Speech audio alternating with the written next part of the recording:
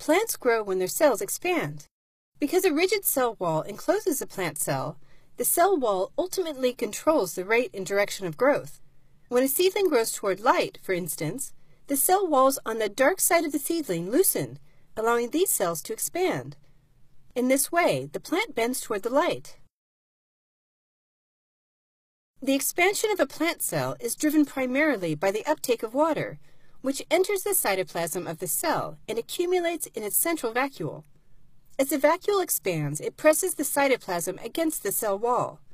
However, the cell wall is tough and resists this force. This is the basis of turgor pressure.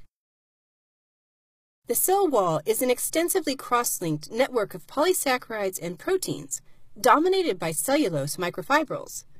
If the cell is to expand, cellulose and other polysaccharides must loosen their grip on each other, allowing the wall to give under turgor pressure.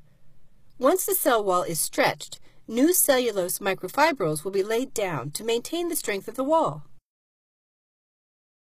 The plant hormone auxin plays an important role in the expansion of the cell wall. When a plant grows in the direction of light, for instance, it does so because auxin, made at the tip of the plant, is transported to the cells on the dark side of the plant.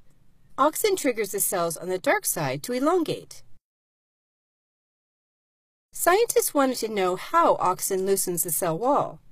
Studies in the 1970s showed that acidifying the medium in which shoot segments were growing, that is, adding hydrogen ions, also called protons, caused the segments to grow just as rapidly as shoots treated with auxin.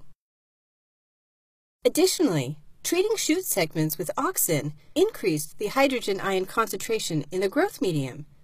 These results suggested that auxin might loosen the cell wall by causing the release of hydrogen ions from cells, thereby decreasing the pH in the cell walls.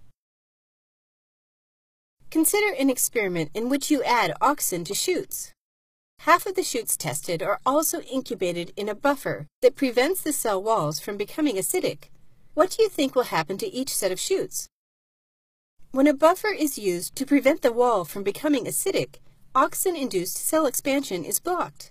The buffer-treated shoots do not elongate. How might this so-called acid growth process occur in nature? Auxin has two roles in this process. In one, auxin enters cells and acts with a protein in the cell to stabilize a proton pump. The pump is then inserted into the plasma membrane. The proton pump uses ATP as an energy source to pump protons from the cell into the cell wall. The pH of the cell wall is thus reduced or acidified. Auxin also enters the nucleus and by a multi-step process turns on the expression of genes. One such gene codes for the proton pump that is so important in acidifying the cell wall. Auxin, therefore, both increases the synthesis of the proton pumps and helps guide their insertion into the plasma membrane. How does acidifying the cell wall actually loosen it up?